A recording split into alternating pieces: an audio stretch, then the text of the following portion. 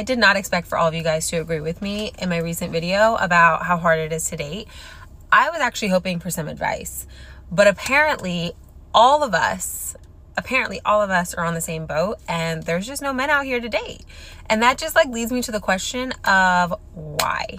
I know I'm picky as hell. Like, every one of my friends say how picky I am and how it's just like, it's gonna get me nowhere, and I get it. But I also know what I bring to the table, so I'm just like, you gotta be picky because I don't want to settle, and it's been this long, why would I settle? But what is it about these men out here that's causing all of us in the comment section to realize that we're all single? Doesn't that seem a little strange to everybody that there was so many people that were commenting that they were just single too, and they have been for many years, and it shouldn't be this hard, right? Like, where are the good men? Also, the people in the comment section, men, that are giving us advice on why we're single because, and then it like leads into something really rude and just like judgmental. You're the people we don't want to date. Why would it be funny for a bunch of women with the same mindset, the same mentality, to be single? The idea of not changing your standards because it's settling, even though they haven't been working for you for this long, but you're just going to keep doing what's been failing because if you switch it up, you're settling. Why is that crazy? No, that actually sounds about right. Whatever standards you have are unrealistic because they clearly cannot be met, which is why you're single. But instead of reevaluating those standards, you dig deeper, okay? You dig in even more. Enjoy it. At the end of the day, we need to start supporting each other. We need to stop talking down on each other. We need to stop disrespecting each other. And and even if something like Diddy is going on, we need to stand behind, even if he's totally wrong. We need to stand behind that, because who you trying to stand behind? Do you know your history? Though I love my people, I love human beings. If you could respect me, I'm going to respect you. And that's the end of the conversation. No bunny hopping, all right? No bunny hopping. My fiance is... What does that mean? What does that mean? We got stabbed behind Diddy? Because of history?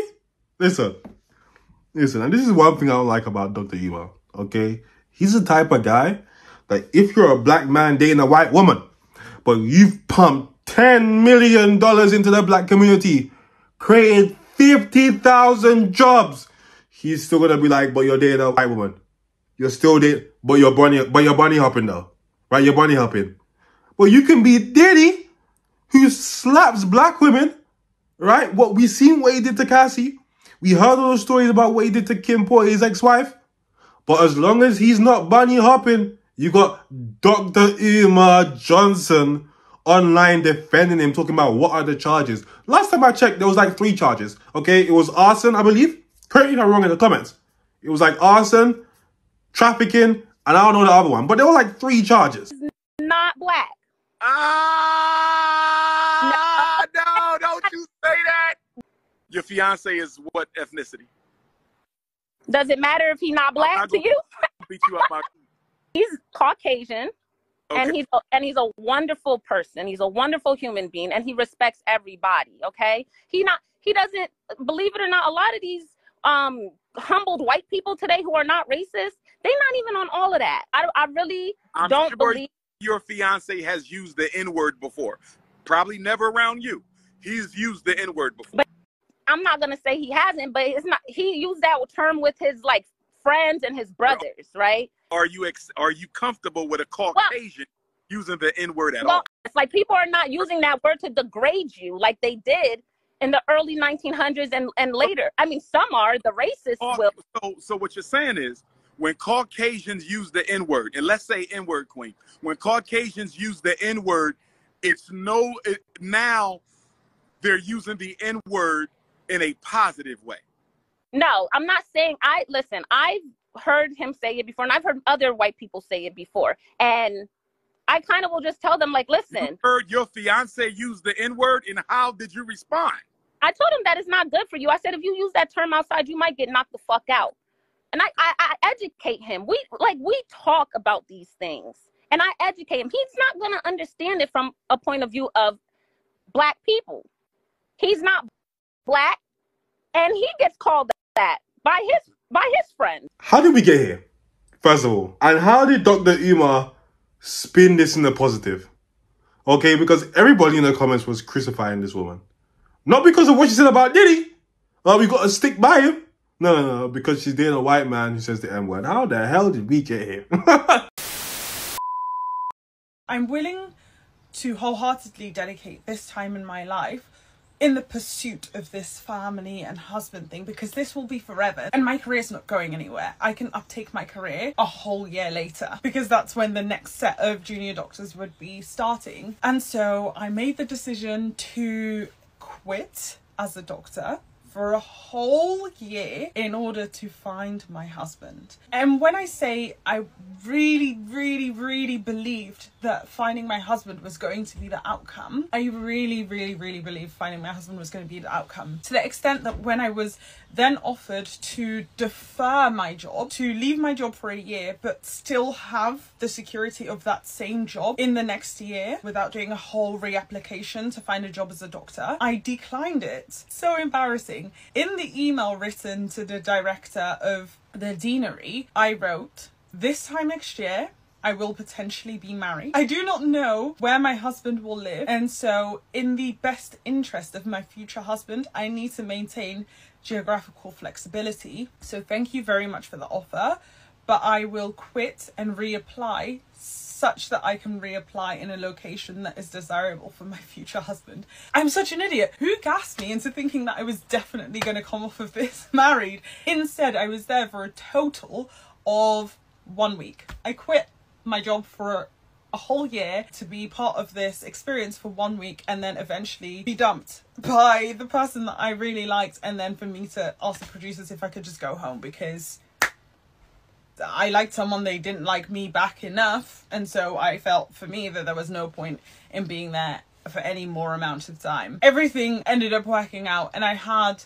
several backup options that I had lined up for myself prior to going. There was no real financial cost to me doing this. The only thing it really did was set me back in terms of my path as a doctor by 1 year. And so here I am now, still a doctor, on my way to do my night shift to cover the entirety of surgery. So that's a quick story. Bye. Nobody can tell me ever in life that a degree, that whatever job you're doing means that you're an intelligent person. I'm sorry. You might be intelligent in that field. You might be an expert in that field, but you can also be an absolute idiot. You as a doctor, quit your job for a year to go on Love is Blind? Oh my goodness gracious. This is what I'll be saying. I'll be happy to just debate with people. Oh, I got a first at university, that means I'm smart. No, it doesn't. This might be the dumbest shit I've ever heard. Like, firstly, okay, if you're a woman and you know marriage is important to you, why the hell would you go into a field in which in order to find a husband, you have to take a whole year off? That doesn't make sense within itself. Surely you pick a more flexible field, or you find your partner before you enter said field. But then your idea to find a husband is to go on Love is Blind? Nah, this woman has to be trolling. This can't be serious.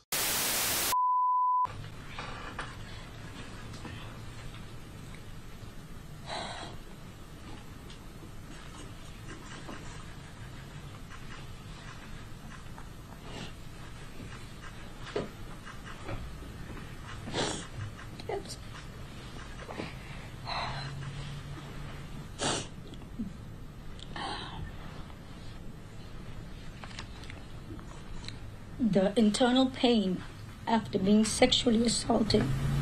I've seen enough. He done it. I've seen enough.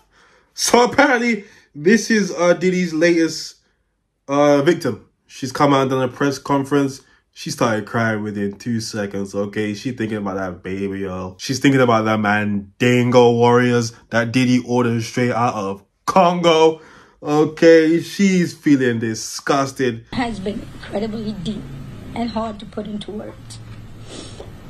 It goes beyond just physical harm caused by and during the assault.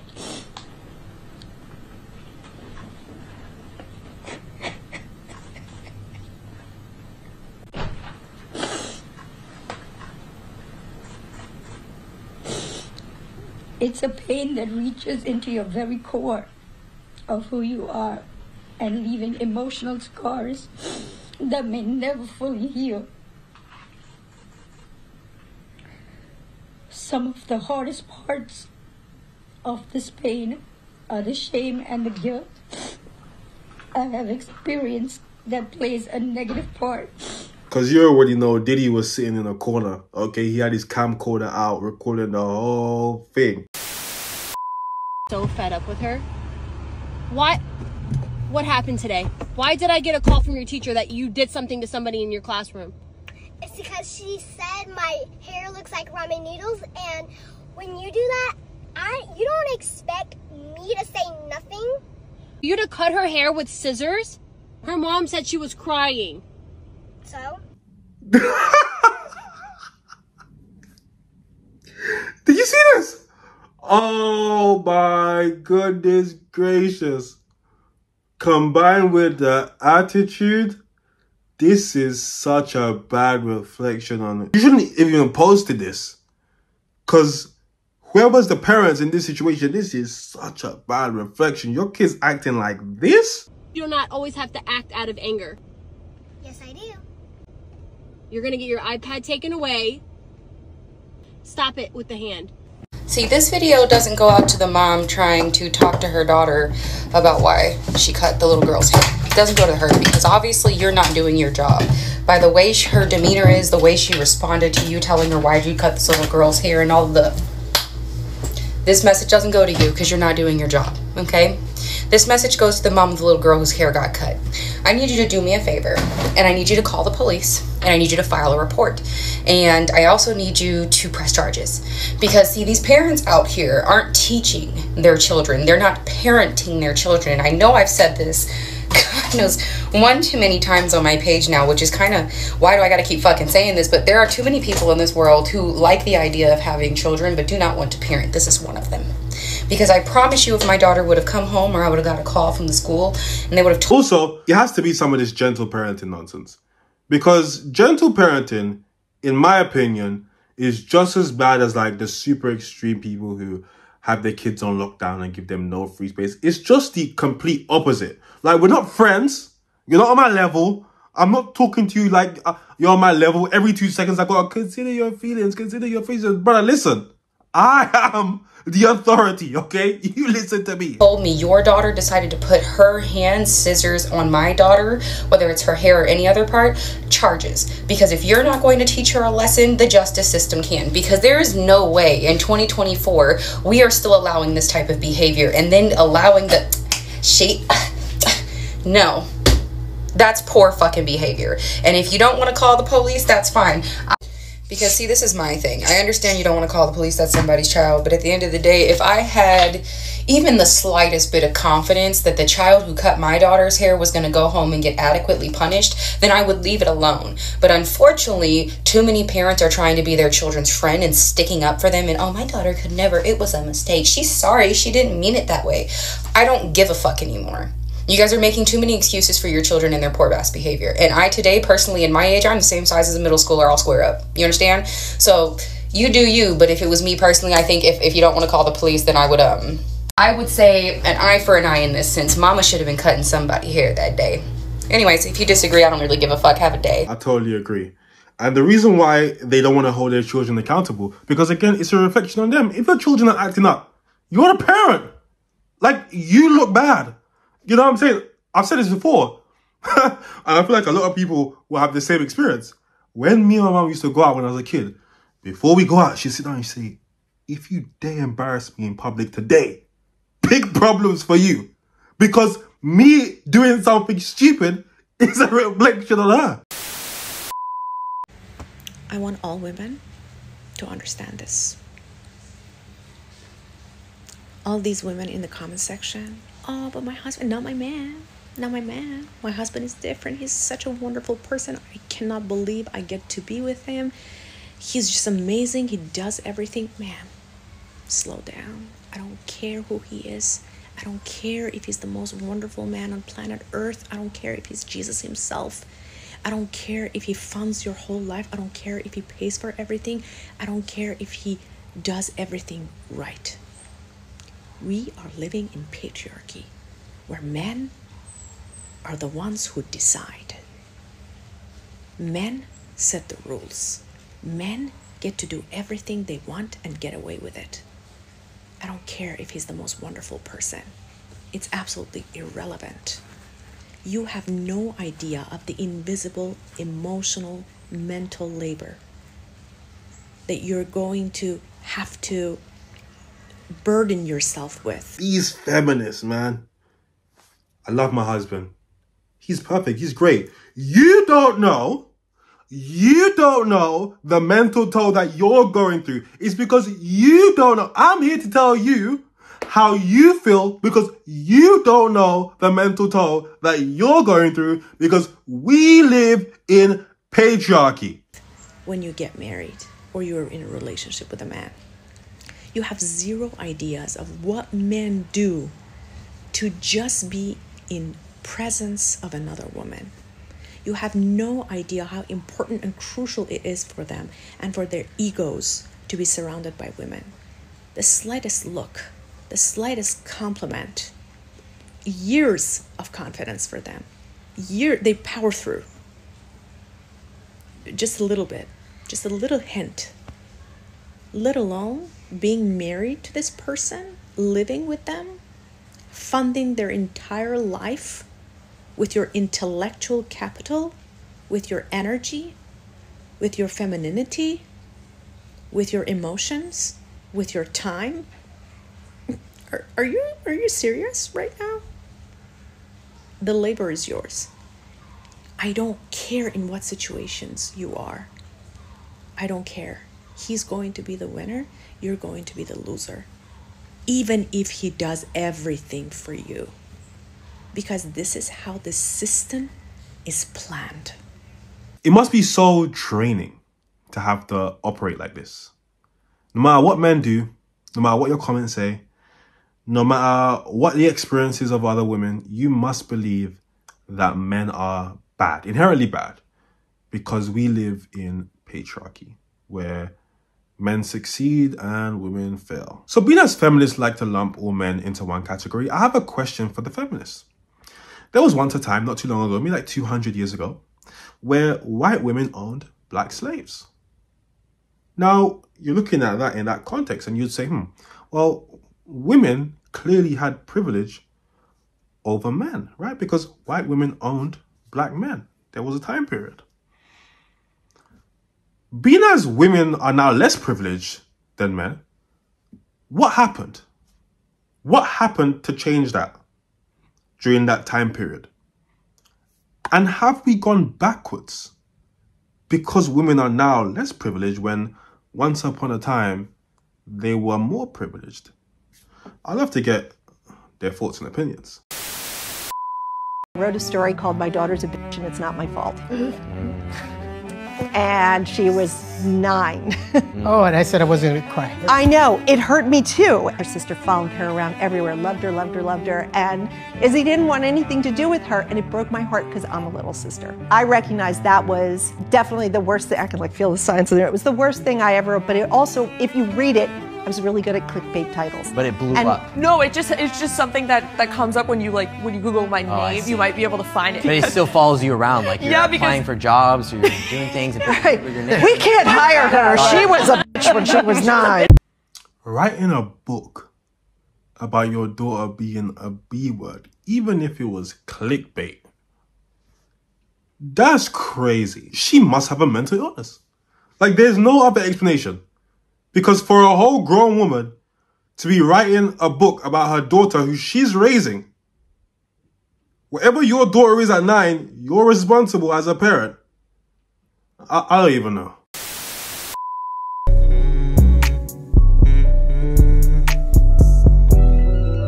This liquor got me in my zone. Now I'm blowing up your phone. Blowing weed, smoking the ozone. I just can't let this go.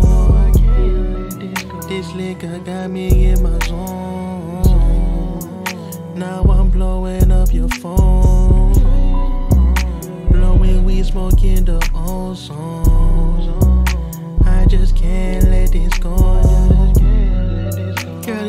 doing too much, just let me know.